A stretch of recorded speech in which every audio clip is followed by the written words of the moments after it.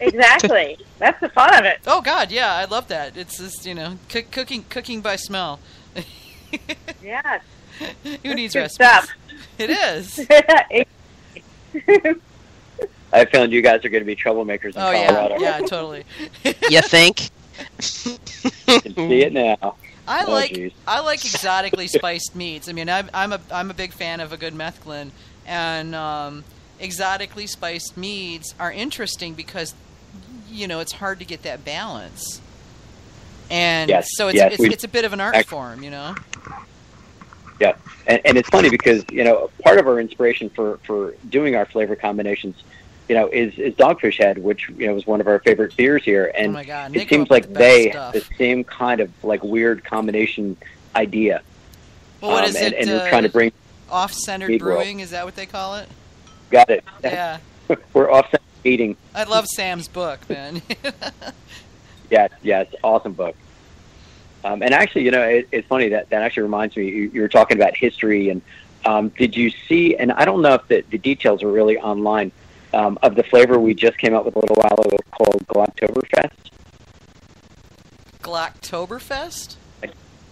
Yeah, I don't know if it's online because it was kind of a special edition we released right before Thanksgiving. But Terri is culture-wise from Sweden. Okay. Her family is from Sweden, and she's made glögg, or what they sometimes pronounce as glurg. Oh, I love glögg. Around the holidays every year from but doing the hard liquor version with the aqua. Well, yeah. Glögg in my family has got so much alcohol it'll about kill you. Yeah, the same with her stuff, which is not so bad, but it's not that tasty. So we took her recipe and basically tweaked it and made it a mead recipe, and have a mead glögg hybrid that we put out over the holidays. That was awesome. Fun. And got huge response. Actually, I think we have one case left, and then we're done for the season. Oh my gosh! Might have to have you hold a bottle of that for me to get up there and find some way to get it to me or something like that. Well, actually, we're going to bring some special stuff over to Mazer. Oh, there you go. Yeah, bring a bottle of that with you. I'd love to try it. We will bring it along. Yep. Terri, are you coming out too? Absolutely. I wouldn't miss it. Good. We'll tear the place up. Oh, God. That's all right. We'll drink a lot of Glocktoberfest. There we go. Am I going to have to chaperone you two? I know all the best parties. I'm going to have to chaperone you two. You don't want to chaperone me. If you rein me in, then how will you find all the best parties? Yeah, fair enough. Mm-hmm. Yeah, true. I'm the kind of trouble you want to have when you go to places like that. Oh, sure. Just by the fact that you said that means that I'm a little cautious there. Well, I did help put the thing together, so I kind of got an inside track to a certain extent, but True. Yeah. But, okay, I gotta ask, did you apprentice with anybody either for running your own business or for meaderies? Well, again, we had some very, very nice guidance along the way from the guys at Colony. Mike and Greg were just awesome. I happened to be lucky enough to have a father that had his own business growing up, and I started, when I got out of college, my own business back about 15 years ago. So familiar with the business world, familiar with accounting, legalities, how things go to have a business. And Terri has an accounting background. So with my science, her accounting, and some business background, it wasn't that hard starting this. But I can definitely see that starting from scratch of someone that just is maybe a home mead maker definitely could be a big challenge. That's cool. That's where the UC Davis mead making classes are handy. Definitely, yeah. I've seen some of the write-ups on that, and I wish we were closer. Terri and I have looked up some of the programs, and we're like drooling to get out there. It's just a little bit of a hike. Maybe someday. Oh yeah, it's definitely worth going. I mean, if you can get out there, I would strongly recommend it. I went to the very first one they put on, and it was I just kind of sat there with my mouth open, taking notes as fast as I possibly could. I could see that. Yeah. Yeah. Nice. Now you've got this meadery to take care of, though, right? Yeah. Yeah. Now we got pretty much 7 days a week, 2 full-time jobs. Things are kind of rocking here. Yeah. But it's fun. It's beautiful. I'm loving to kind of see this whole thing grow and see the profession grow, and kind of be in something that's pretty special.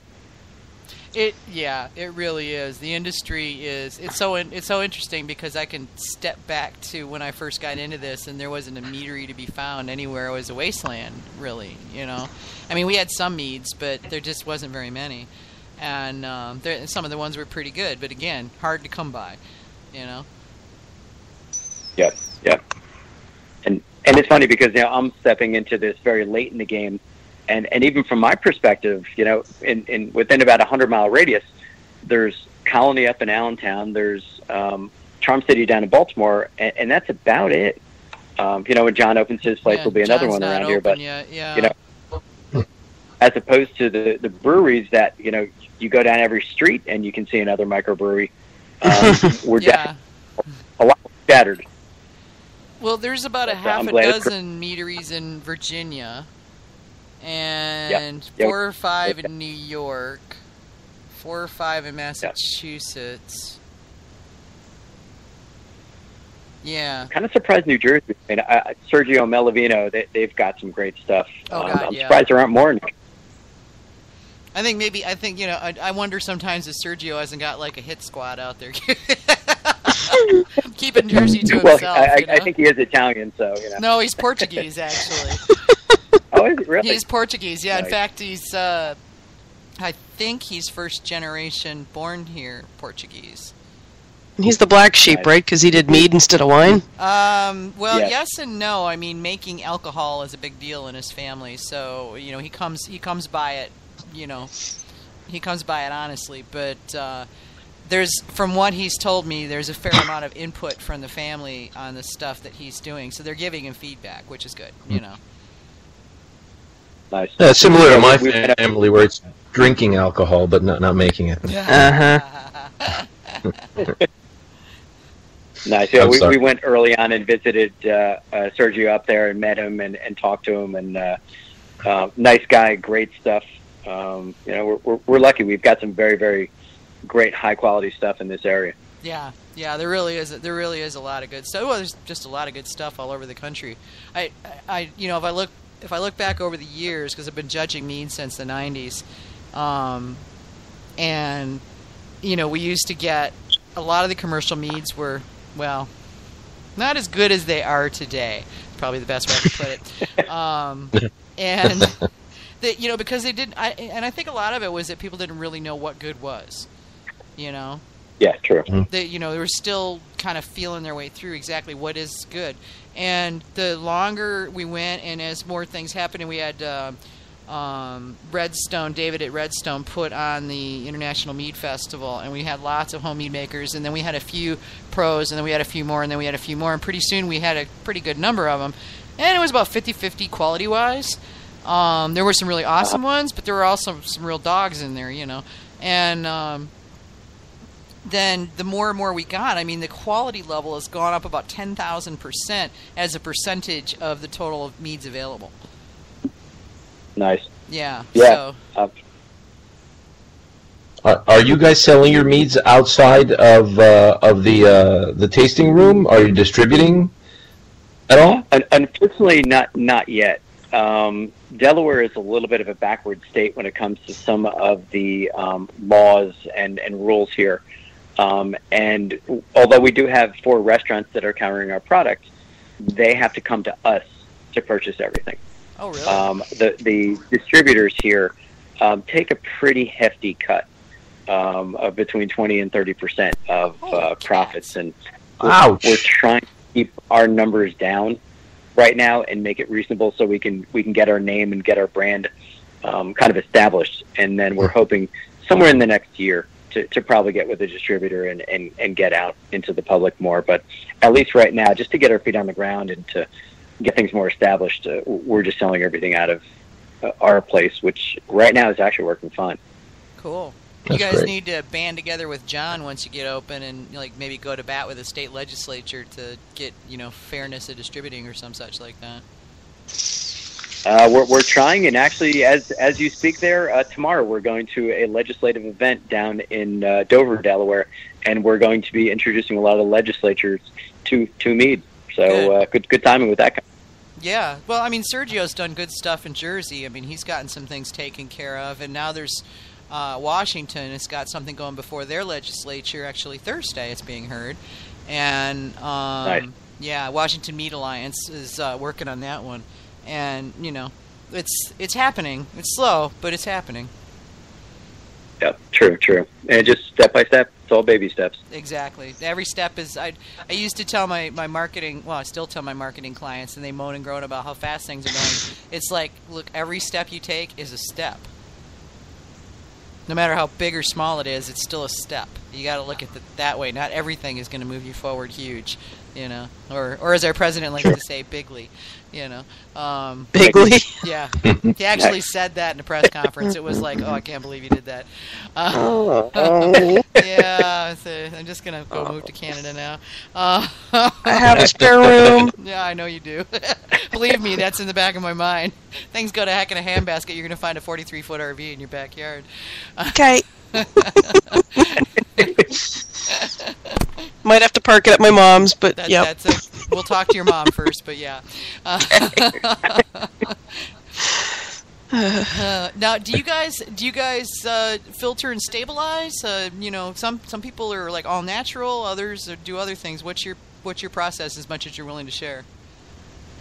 Yeah, with the biochemistry background, filtering and stabilizing is got to be the way to go. Okay. If we're going to be ensuring that our bottles don't explode on the shelf, and make sure that everything turns out perfect, you got to work with science. I mean, I've been dealing a lot with the guys over at Scott Labs in Colorado, and use some of their products, and just top-notch stuff. Yeah, they're giving a talk on filtration at the Mazer Cup or at the MMA conference.